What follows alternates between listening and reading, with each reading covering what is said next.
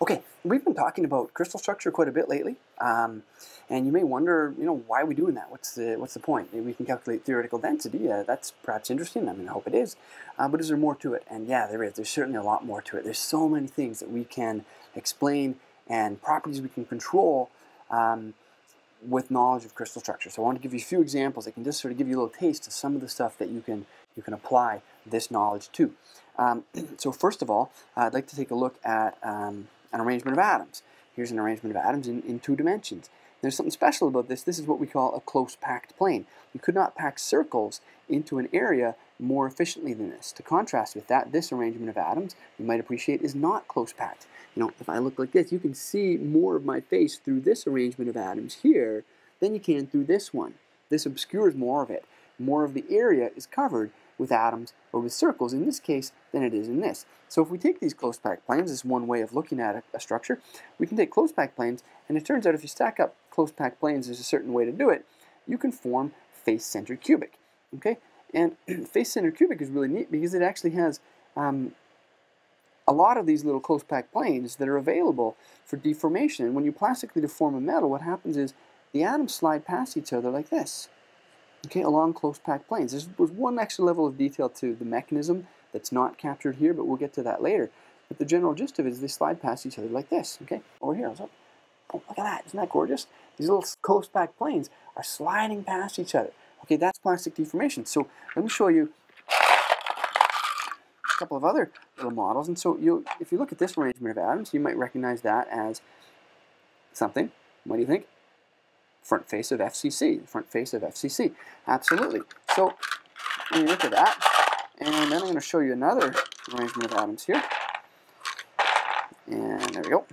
So what about that one? Does that look familiar? You might think simple cubic. Take a look at this. There's face-centered cubic. You confirm the front face of an FCC unit cell. Now watch when I rotate this 45 degrees.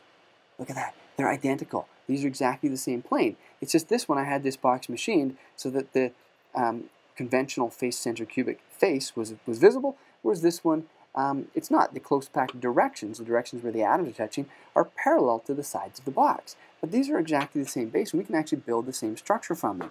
So if I add some atoms to this one, you will recognize the conventional face-centered cubic unit cell starting to form. Okay, if you look at the sides there, you can start to see that. I think you'll be able to see the 1, 2, 3, 4 corners and the one in the center, right? That is face-centered cubic. So this structure here is face-centered cubic. You're all experts on this structure by this point. So that's face-centered cubic. Now let me show you face-centered cubic another way. This is going to be face-centered cubic. Trust me, it is. And this is another way of building face-centered cubic, but I'm going to build it a special way where the edges taper back. And we do that for a reason, it's going to show us something really interesting. Look at that. Now, what's that face, that triangular face that's looking at you right now? Take a look. What is that? Look, in fact, there's 4 of them. Okay? What's special about that? What's special about, sorry, bring it back into focus. What's special about those 4 triangular faces that you can see there? Well, those are close packed planes. It's the same arrangement as this one. And I said face-centered atoms, face-centered cubic materials have, well, now we know they've got 4 of those close packed planes that are not parallel to each other, and so there's many opportunities for atoms to slide and plastically deform extensively, like this, like I'm demonstrating here. So that's a really exciting thing about face-centered cubic materials. And in fact, I'll take you over for a little walk in my office here. You might notice up on my shelf I've got some aluminum beverage containers, okay? And this is a fascinating example of the application of a face-centered cubic material. Let me get this one down, I'll get this one, and that one down, okay? And then let's come back over here and talk about that. It's really, really neat. Aluminum beverage container starts off as a thin, flat little piece of aluminum, and then it's punched to form this little cup, okay? And then they go through a series of other deformation operations to stretch it out to this height. It's it's a huge amount of plastic deformation. Really, really fascinating. But the only way this is possible with the ease at which, and it's complicated, but the ease at which they can do it is because aluminum is face-centered cubic. And so there's all these nice little close-packed planes. When this can's being stretched out, that can slide past each other. You can make beverage containers similar to this out of BCC steel, but it's a little more challenging to do it and difficult to get as thin, if even possible. So face center cubics materials are great examples of this in your kitchen sink at home, perhaps. If you have a stainless steel kitchen sink, it will be face center cubic. Try sticking a magnet to it. Another consequence of it being face center cubic is it's non-magnetic, even though it's iron. But it's made from face center cubic stainless steel, austenitic stainless steel, because there's all those close packed planes that can slide nicely. Okay, let's take another look. Here's a little unit cell, and iron, like I said, is BCC at room temperature. And let's say we had a crystal, a single crystal of iron, and I wanted to compare the Young's modulus along this diagonal direction versus the one of these edges, like this, along this edge direction, like that. Okay, could we predict the Young's modulus in these two scenarios? What do you think? And I'd like to show you that, in fact, with what we've discussed so far, we can predict that. So let me get you a little hint here. You remember we discussed the interatomic force separation curve. Okay, and we said, well, the interatomic force separation curve looks something like this. Right? Peak like that. And we were particularly interested in this point right here, the slope at r equal to r naught, the equilibrium interatomic spacing. That was df by dr, you'll remember, at r equal to r naught. And we said that's directly proportional to the Young's modulus. So now we can say, well, which direction in this cube are the atoms touching? Well, for BCC, they touch across the cube diagonal. In fact, I've got a BCC unit cell here. It's going to be difficult, perhaps, to see the cube diagonal, but it's going on this angle. That's the front face of a conventional BCC unit cell, and you might be able to see the direction that they touch. And you can also see very clearly that they do not touch across the edge. There's a space there, right? So that means along this edge, they're spaced out further. The equilibrium interatomic spacing is further to the right. Okay? So what happens to the slope as you go to the right?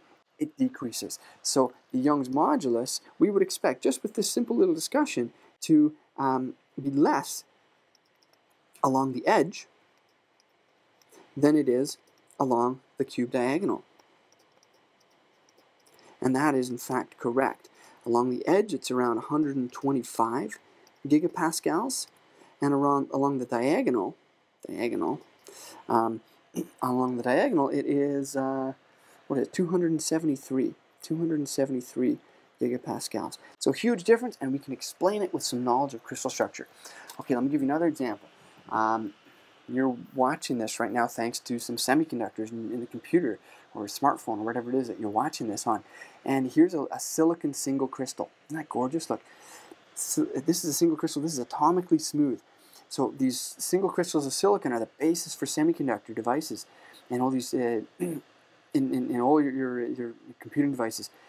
So a vat of molten silicon, an extremely clean environment, is seeded with this little seed crystal with the correct crystallographic orientation, okay, and then that's withdrawn, and this great big long like sausage is formed, which is just a single crystal of silicon, and then they're sliced up, and just like we said here that the mechanical properties of iron would be different along the edge and the diagonal direction. Similarly, the electrical properties of these semiconductors are different in different crystallographic directions. So it's really important that we understand that.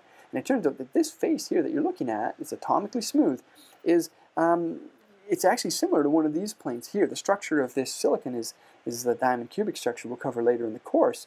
But it's really the same kind of plane here that we've seen in face center cubic. Okay, so that's what you're looking at right there. Atomically smooth, beautiful.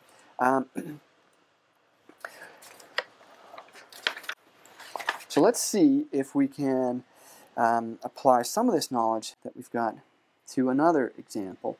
And that example is going to be the behavior of a ceramic versus the behavior of a metal. Okay, so we're going to look at a metal versus a ceramic? Could we rationalize some of the behavior? Well, just with the little discussion right now we've had with these planes sliding past each other, we said, well, we know that planes of an atom, of a metal rather, must be able to slide past each other. In fact, that's true. So if I simplify it a little bit here, I go do something like this. We apply a force to these planes, you will find that they can slide past each other. And the result is you're going to have, and we will discuss this mechanism, the specific mechanism, in more detail later in the course. But for now, the end result is that they will be able to move like that. And that is, of course, what we would call plastic deformation. But why is it then that a ceramic cannot? And could we explain that behavior with the knowledge that we have of, say, the rock salt crystal structure? And I am here to tell you, yes, we can. Oh, it's gorgeous. It's good stuff. This is exciting. I mean, look at this. So here is the structure that you know to be accurate for rock salt, right? That is the crystal structure for rock salt. That's an accurate two-dimensional slice through it.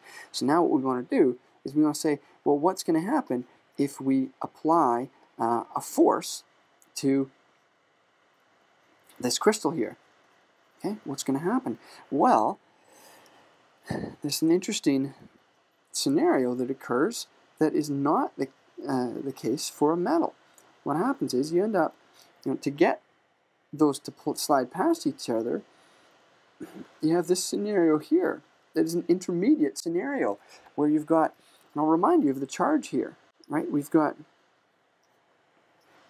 these little cations are positive in charge, okay?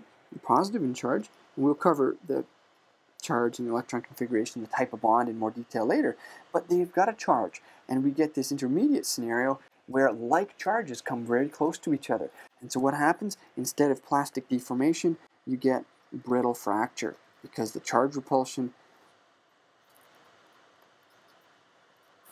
prevents the planes from sliding nicely past each other. Okay, so that's just a few little examples of some of the application of crystal structure.